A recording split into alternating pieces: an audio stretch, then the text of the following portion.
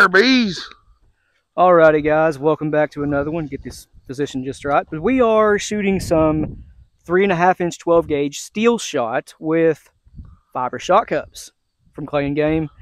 So we're going to start off with the control though, which is that shell right there. Josh would be ever so courteous to read that off. I can't remember what it is. It is a Remington Premier Haul with, it looks like, well, I know what it is. It's wrote right on it, a 209A. That's pretty special. Usually don't label the primers. So that must mean something on this one. But it's a 209A, 37 grains of Alliance steel, the TPS White Lightning rod. Wad. Wad? I don't know. Lightning rod. Anyways, I'll leave that in there. 1 ounce and 3/8 of BB steel. With a nice looking fold crimp on it. We're using the Benelli Nova. It's got a mod choke in it. With no, a it doesn't. modified choke, which is full choke for steel. Yep, we got to change them out. I forgot to change chokes out, so. It's equivalent for steel anyways to a full. Anyways, we got the choke switched out. Range is clear. I believe this rig here hits where we aim. I ain't 100%. Now, we haven't shot the Nova too much. No, this is the first 3.5 12 I've shot in probably 2 months. I think so. You ready? Yeah. Me too. 1523. The listed velocity was 1450. Ew! That is straight published load data. What's it look like? Our primer's got a nipple. Okay. You think I'm joking? I ain't shooting another one. That is not the first time that has happened with Alliance Steel using straight published data. This thing here never, I know this much, it never leaves marks on the case head, like from the bolt face or anything. It's got both of the cam locks imprinted into the case head, and the primer is a nipple. That is not good, friends. That was listed at 13,000. That's definitely like 15, 16,000, somewhere up in there. That is not. I don't know. The rim looks kind of bubbled out too. Show them you think I'm exaggerating when I say what I showed the primer. It looks like a nipple, and you can see the bolt face on it, and that is very unusual for this. So 209A primers are bad to do that, but that's a little bit worse than normal. That's excessive. And again, that was straight published load data. And again, also, that is not the first time that has happened using Alliance Steel with published load data. Don't know, guys. I don't like Alliance Steel. I'm going to be honest. I do not like that powder. There's so many other options. The slight benefits that that has for the slight handful of loads is not worth using the powder, in my opinion. Blue Dot is almost as good. You don't get quite as good velocity with Alliance Steel, but stuff like this don't happen. I feel like, for personal opinion, everybody's got their own opinions. I'm sure there's guys out there that's all they use, and it does well for them. I'm happy for you. I really am. I'm glad that works. You can have all of it. Yep. For me personally, I've never seen it's always stuff like that with it. Either it's a dead load, it's too hot, it's too cold. Extreme pressure spikes like that, at least. I mean, it's just, I'm not trying to dog on it or nothing. That's just my experience. Everybody's experience is different. You can't go on one person's saying or another, you know. You got to experience it for yourself. Right. I do want to mention this too. This shell, maybe you can see it, maybe you can't. It does say max 1050 bar right here. It's wore off. But I think that means it's loaded to max pressure. The pressure that the fiber wads are loaded to was 838 bar, I think it was, or 837, so it's not max pressure. This was 13,100 PSI, and it shows. Anyway, let's look at the pattern. Let's go look at the pattern. Sorry for the weird speech thing there, but I might have patterned good. I don't know. Alright. We're pellets in the blue anyways. How many pellets are outside the blue? I don't know how many's outside of the blue band, but I know there's 1, 2, 3, 4 inside of it, and that very well, I mean, honestly, it looks like the outside ring of the pattern. It's a good pattern, but I don't know if I want to. It's a pretty decent waterfowl pattern. It's a little splotchy in some places, but it's BB. It's pretty big size pellets. You're not going to have insane density with only a 1 3/8 ounce shell. I'd say coming to 30 yards with that would have made a world of difference. Yeah, so would that hammer a goose or a duck at 40? Absolutely. It's going down. It's got good coverage all the way around it. It's just that shell was quite spicy. I don't think that pattern is worth that kind of pressure. I'll put it this way. I'm not pulling the trigger on another one of that configuration. I wouldn't either. I don't blame you. Maybe we're just a little sensitive. I don't know. Anyway, let's move on to some fiber wads. I don't know if we're sensitive or well-traveled, so to speak. I don't know. Either way you want to look at it. We're not shooting another. You can listen to and me personally anyways, y'all can probably hear it on camera too. The report on that was a sharper crack, and it always seems like when we start climbing up into pressure, you can tell it's like from a thunderous boom to almost like a rifle's crack. And that one, I don't know, it sounded funny. It was, I don't know how to explain it. I guess it comes from shooting a bunch of these things. Right. It just sounded different. The report was different, and then it had a nipple. Your primer should not have nipples. No. I'm ready to go when you are. You're good, bud. Okay, guys, so now I'm using my H&R Pardner here. Wait, no, this is an NEF Pardner model SB1 12 gauge 3.5 inch chamber, and I do have a regular full choke in it. The diameter is 700, and this choke is rated for steel shot. The shell is a brand new Shadot hull, 40 grains of Alliance steel, a 3mm nitro card, and then a 49mm fiber shot cup from Clay & Game, a 28 gauge nitro card in the bottom of it, and 1 3/8 ounces of number 3 steel.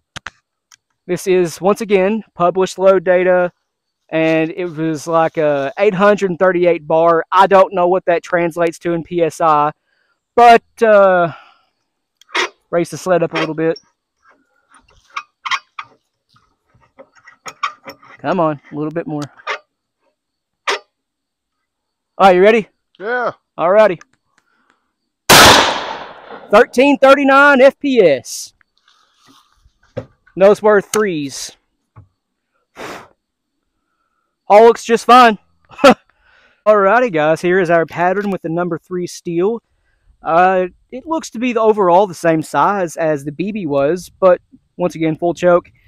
The density is a little bit better than the BB for obvious reasons. Smaller pellet, more of them.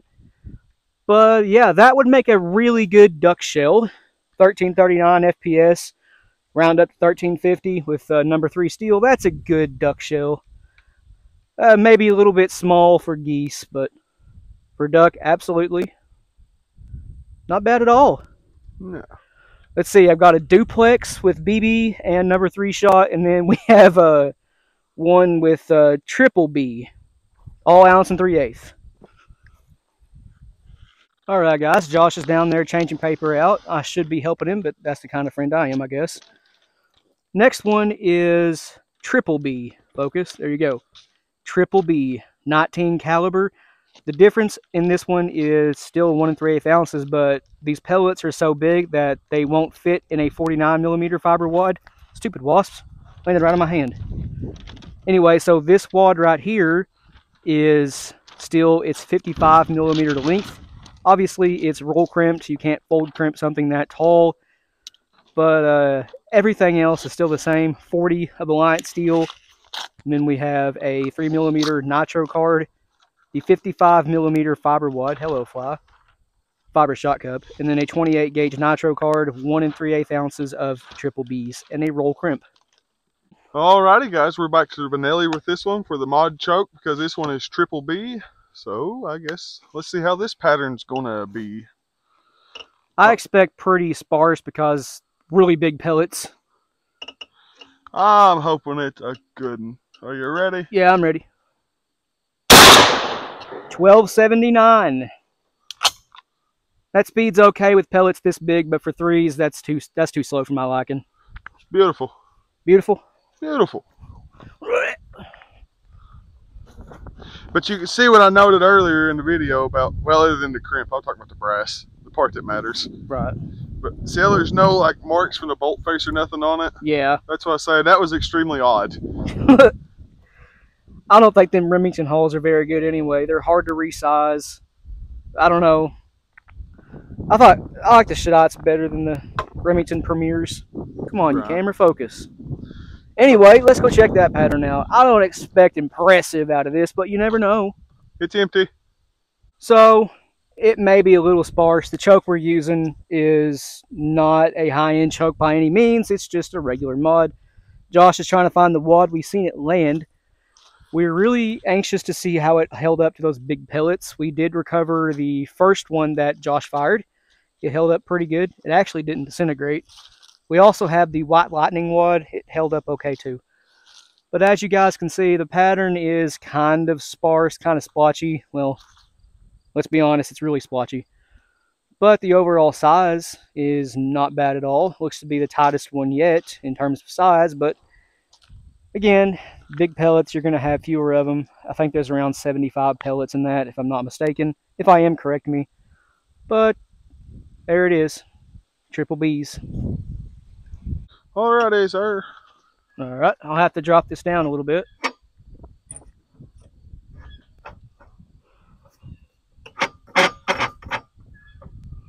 Alright. Okay, guys, so this one is, once again, brand new Shadot. 40 grains of Alliance steel, 3mm Maxi Nitro card, a 49mm fiber shot cup. I've been saying 28 gauge Nitro card. I'm wrong. It's a 24 gauge Nitro card. 1 3/8 ounces of straight BBs. So 18 caliber. But, you ready to go, Josh? Yeah. I see the wad. It fell in front of the stump and about 30 feet in front of the table. 1336 FPS. That is not bad for BBs. But let's go recover that and check the pattern out. Oh yeah, the hull too. Looks perfect. Probably the best looking one yet. Focus. There you go. Yeah.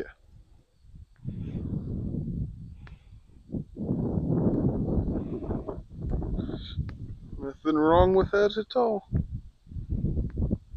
Besides it not being a 10 gauge, of course. Alrighty, guys. That one is the best one of the day. We have one left. It's a BB3 duplex. But I feel like this one's good enough to actually measure. We'll go to the outside ring anyway. I won't count the flyers, but a 27, let's call it 27 by, oh, come on. Is it lined up over there? For the most part. Alright, we'll call it a 27 by 23. That is not bad at all. Look at this density right here. Right here is the core of the pattern. That's a very good density for steel shot. Even right here, that's not bad. I did obviously shoot a little bit left. That's okay. That is on me. But that right there, another great geese or duck shell. I'm very happy with that one. BB is actually my favorite steel shot size. But anyway, let's move on to the BB and steel, or BB and 3 duplex. Josh likes duplexes, so it's his. Alrighty, guys.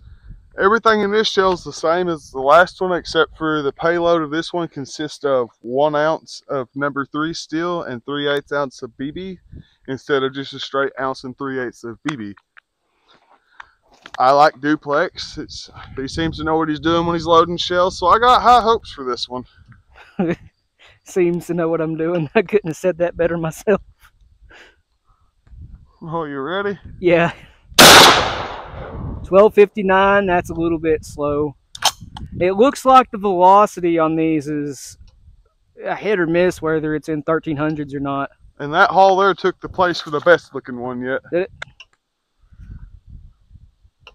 Oh yeah. Flawless. If I were you guys and putting these together, good luck getting these wads here in the States unless you know somebody across the pond. I would go up to maybe 42 grains of Alliance steel. Yellow jackets keep killing my pop. They like that royal crown. I guess so, stupid things. Can we see the pattern good enough? Yeah, we can see it. So, duplex, BB, and number 3s.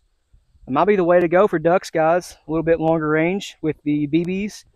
Better pattern density with the 3s. I feel like it's a very, very good combo. I know 2 and BB is a really popular mix. But there it is, 3s and BBs. I'm very pleased with that. The core right in the center, pretty dang dense. It's got a couple spots of splotchiness about right here. Well, the camera's perspective off, but right there and in this area, maybe a little bit splotchy. That's okay though. There's a duck anywhere in that, it's going down. I don't must throw that at a turkey. I mean, yeah, you could get a turkey with that. Almost. If it's all you had, I don't think you can use steel for turkey though. I'll see why not. I don't know the legal laws on that one. I don't either. Somebody educate me in the comments, please. Please do. Anyway, that's a very good pattern. That might actually be my favorite one of the bunch. What about you? Yeah, I like duplexes. Duplexes always pattern well. They seem to, don't they? Let me rephrase that. I like home-rolled duplexes. They always pattern well. Usually the crap you buy from the store ain't worth a dog turd. Yeah. That's my opinion. Smite me on it if you want. So, anyway, guys, you see it just the same as we do. We got some pretty decent results. The only one that was kind of bad was the Triple B. We'll show you the wads down here. Overall, I'm happy with all these. Fiber wads are pretty cool. So, having a look at the wads here, the White Lightning held up pretty decently. I think there was a couple spots. Okay, there's more than a couple. This is not great. There's quite a few spots where the pellets punctured through. Anyway, I know this is the Triple B because you can see the giant indentations. Nothing came through that at all. That's all we could recover from it. And the rest of these held up pretty dang well. Obviously, these things disintegrate when you fire them. But as you can see, nothing came through that at all. What's that, watermelon? Yeah, you'd think it'd be immature. Ooh. It's got black seeds. It's ripe. Tiny. The drought made my watermelon. That is micro. the smallest watermelon I've But ever I bet it's seen. delicious. I bet it is. We're gonna find out. I'll put it that way. So nothing came through that. This is hard to tell because it's destroyed. That one looks okay. Nope, there's right there. Possibly one came through. This is the only relatively intact one we could find, and nothing on this one came through that I can see. Overall, these fiber shot cups hold up very, very well. It's just whenever they exit the muzzle, they kind of disintegrate. But anyway, guys, we're going to test this watermelon out now. I bet it's pretty good. It looks pretty good. It smells pretty good. But check out all the stuff in the description. Patreon, Rumble, Instagram, merch store. That stuff really helps us out. We're going to shoot some 20 gauge buckshot now for you guys, but that'll be a different video. Other than that, Cue outro. yummy.